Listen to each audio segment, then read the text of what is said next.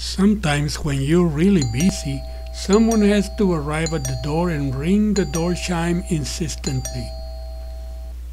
Some other guys stick to the chime button until the coil overheats, and we surely had to come and see who is calling.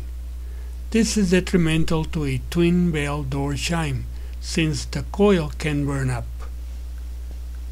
This simple circuit comes to the rescue by not allowing the chime to ring several times in a row, or prevents voltage from reaching the coil for more than a second.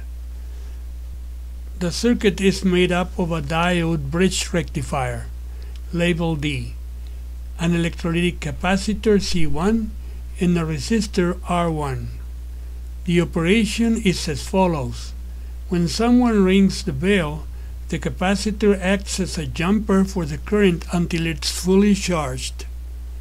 The diode bridge ensures the capacitor gets only DC current.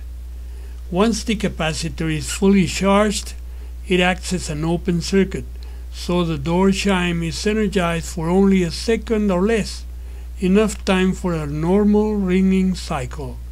The actual time will depend on the value of the electrolytic capacitor in microfarads.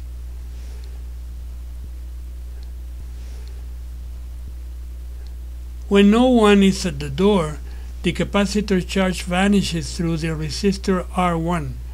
The value of this resistor is chosen between 15,000 and 47,000 ohms. This value is also adjusted for an optimal recovery time. Once the capacitor has been fully discharged, the circuit will be ready for the next visitor, who will not be able to apply power to the chime coil repeatedly nor continuously. I hope this video has been useful for you. Thanks for watching, and please subscribe to my channel.